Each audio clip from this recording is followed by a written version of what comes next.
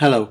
A few months ago, a question was raised on the forum of Prezi on the URL that you can see on the screen, if it's possible to create links that jump to other parts of a presentation of a Prezi. And there were some answers to that, and because this was a topic that I was also interested in, how to do this, I was searching it and I found some replies that were really useful, but it was not obvious to understand the procedure, how to create such links, and therefore after I examined it a little bit and tried to play around with it, I decided to make a short video that tells you how you can create links, how you can go inside Prezi to a different part of the presentation and not just linearly through the paths that you create. I assume that you are familiar with Prezi, and what you see right now is the editing screen of my presentation that actually demonstrates this feature. So what I have here is a presentation. We are in show mode at this very moment. That starts here at the start, then go on normal, but then it splits into 3 different trails. So the viewer can choose if he wants to go this trail, the A, or this trail, the B, or this trail, the C, and after he or she finishes, we can continue here until we finish. So let's play this presentation. So we start, we go on normal then, and then we get this screen which says that we have to select A, B or C. So I click on B and then I press the button to the right, so I go on, and then we are on the trail B. Now if I go back with the back button and okay, so if I go back to here at this one and I select A,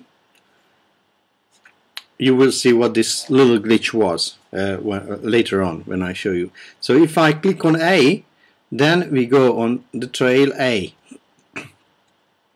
And when one of the trail is finished, then it says that click here before continue, and then I click here and press the right key again, right arrow, and I go to the finish. So now I step out of editing mode and I show you how it looks like. So here is the presentation. And actually, if we look at the path, then you can see that this is a very complex path, which just goes helter-skelter, but not really helter-skelter. It has a very logical structure. So we start here. This is normal. Then 2, and then we are here. And here I have 4, 3, which is for this invisible frame. I use this invisible frame so that on one screen you can see click on A, B or C before continue and the letters A, B or C. If C is put here instead of the frame, then you would not see zooming on it during playing A, B or and C. Therefore it's actually on the frame itself.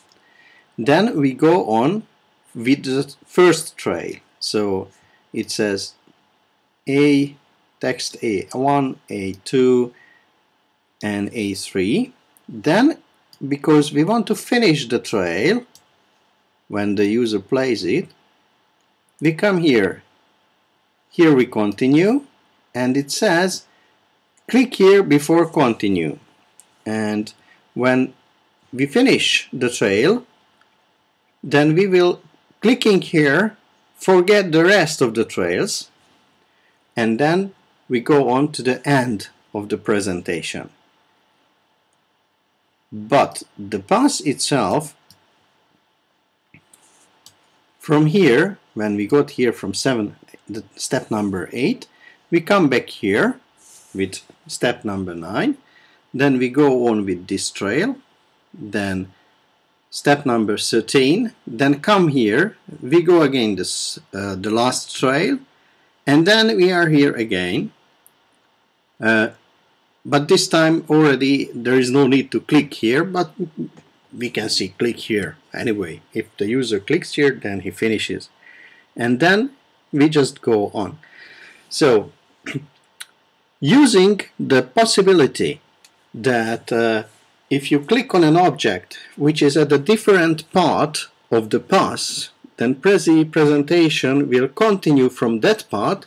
It's very easy to create different trails for your presentation. It can be very useful if you want to implement a presentation which is not linear, which you do not present in the usual sense that you stand on a podium in front of your audience and you just talk, but rather you talk interactively. Somebody asks you something, you can jump to that part, or if you want to publish a presentation that may be very detailed and some areas which may not interest everybody, just some people, then you may offer different trails to go through your presentation, and some part of the path may be skipped by some of your audiences.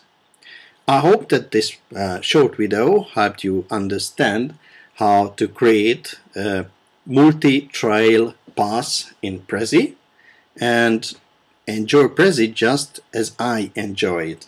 Thank you for your attention.